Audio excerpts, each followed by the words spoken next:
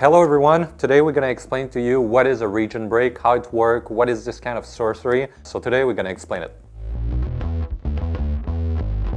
A lot of you have been asking how regen brake works on a scooter, so we thought it might be interesting to make a video that explains how it works and how we got to the point that we are today with our regen brake.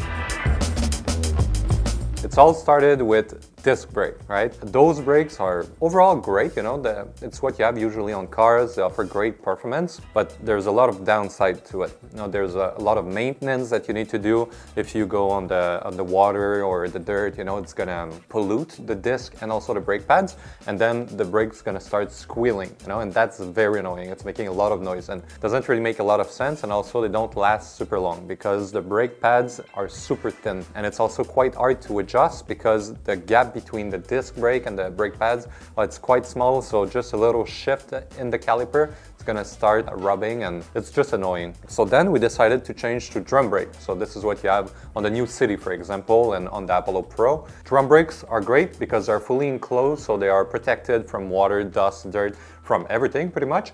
And also the brake pads are a lot thicker, so they're gonna last much longer. You know, they're maybe 3 to 4 times the lifespan of a disc brake. In theory, it doesn't brake as sharp as disc brake, but you can still lock the wheel with a drum brake, so it really depends on the traction of the tire more than the actual brake pads, you know. On both those models that I just mentioned, on disc brake and drum brake, we had regen brake. Now, what is a regen brake? It's the ability to turn your electric motor into a generator. Basically, when you shoot current to a motor, the rotor part's gonna start spinning, and that's gonna make you move forward or do whatever you want with an electric motor, you know? You can put it on a drone, you're gonna start flying, you can put it on a car, on a motorcycle, on anything pretty much. When you do the opposite, when you start spinning the rotor, it's gonna start generating electricity. And that's the principle we apply to do regen brake. We basically use the motion that a scooter already have, and we start shooting that electricity back into the controller and then to the battery pack. That's gonna recharge your battery pack up to maybe 5 to 10%. The really big advantage though is that there's no wear and tear about it, right? The lifespan of your motor, it's maybe millions of kilometers, right?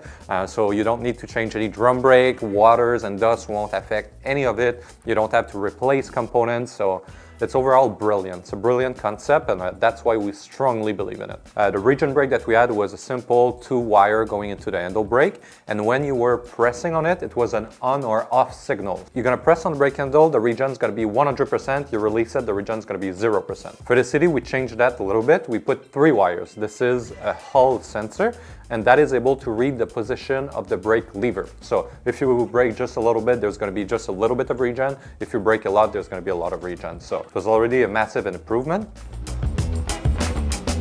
In the meantime, we also released the Ludo version, right? This was us putting a special controller, a VESC-based controller into the Apollo Pro, and that allowed us to do a ton of customization, you know? I was able to program the controller to do whatever I wanted, so this is where we really experience what is true gradual variable regen. We had a dedicated throttle on the scooter, and that allowed us to, just like the brake handle I explained, do a little bit or do a lot of regen. So that really opened our eyes. It should be on every scooter like it is on electric car. So you basically need to develop a complete system to offer a great experience to the customer. So that means you need to have a dedicated throttle that, in our case, point to the left. You need to have a special controller, a special battery pack to be able to handle all of this. And that's what we made with the City. Every component is built with that in mind. And that really allowed us to put a crazy good regen that is fully controllable into the app, you know?